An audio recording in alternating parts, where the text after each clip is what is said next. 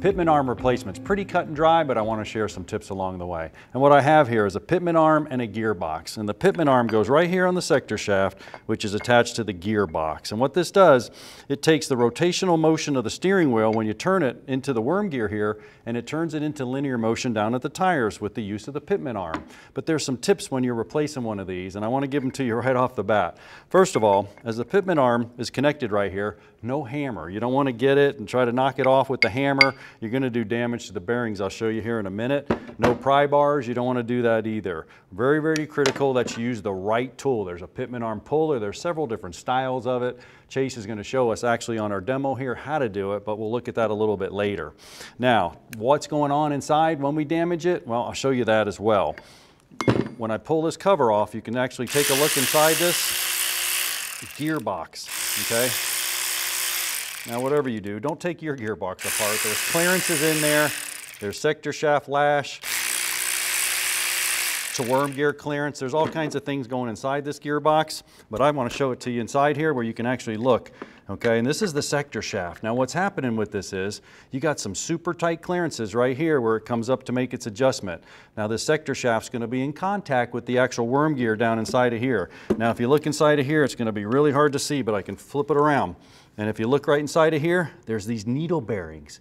Now these needle bearings right here, that's what's going on. If we're prying on it, hitting on it, trying to beat it, and it's shifting to the left or right, you're going to damage these needle bearings every single time. And then you're going to have a problem with your steering system. Just as importantly as taking it apart is reinstallation. When you're putting it on, there's no time for gunplay. You don't want to hit that nut onto that sector shaft on that Pitman to hold it. You don't want to do that. You want to use the proper torque specifications, and Chase will take us right through that as well. Now let's diagnose a Pitman arm before we actually replace ours.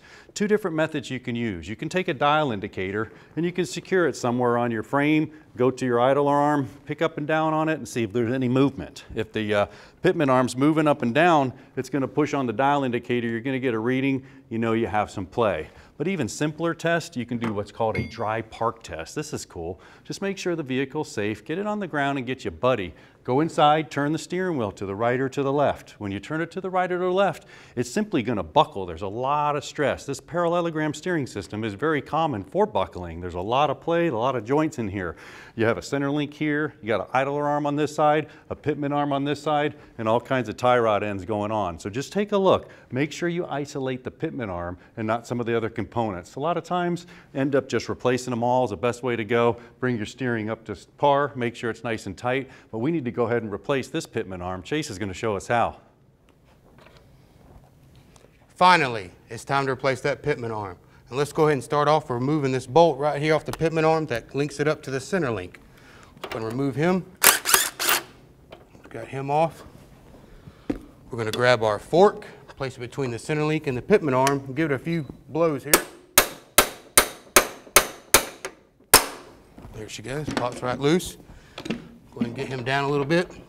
Now, we'll go ahead and switch gears here. Grab our white out. I like to go ahead and index this Pitman arm on over here at the gearbox. Go ahead and place it in. That way you know exactly where the new one's going to go on, or the replacement's going to go. I forget what I was doing. This here, this guy. Got a big socket here. All right, we're going to pop off this big nut here. Now that we got him off, we're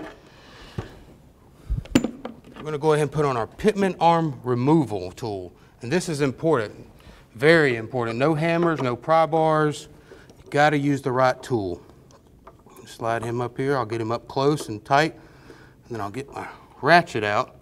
Another important tip here, don't use an impact gear.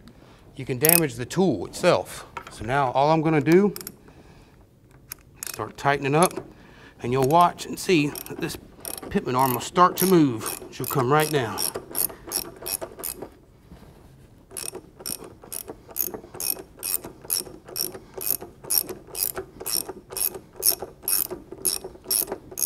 All right, now she's loose. There it is. Now, we're going to go ahead and replace our Pitman arm. Now remember, I went ahead and indexed it so I know exactly which way it's got to go. There's a couple marks inside there. We can line them up